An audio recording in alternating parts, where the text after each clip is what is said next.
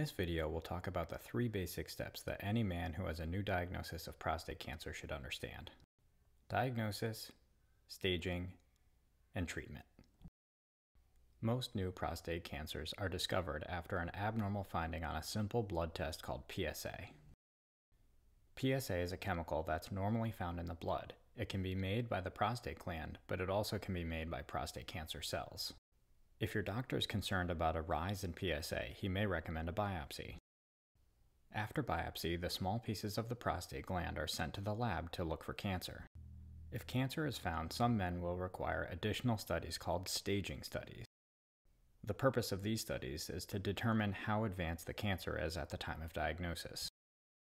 A CAT scan or CT scan can determine whether or not the cancer has spread to other areas in the pelvis, like lymph nodes. A bone scan can determine whether or not the cancer has gotten in the bloodstream and spread to bones.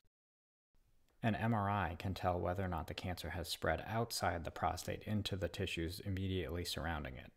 Not all men require staging studies to determine the best cancer treatment. The main treatment options for organ-confined or prostate cancer that hasn't left the gland are surgery and radiation therapy.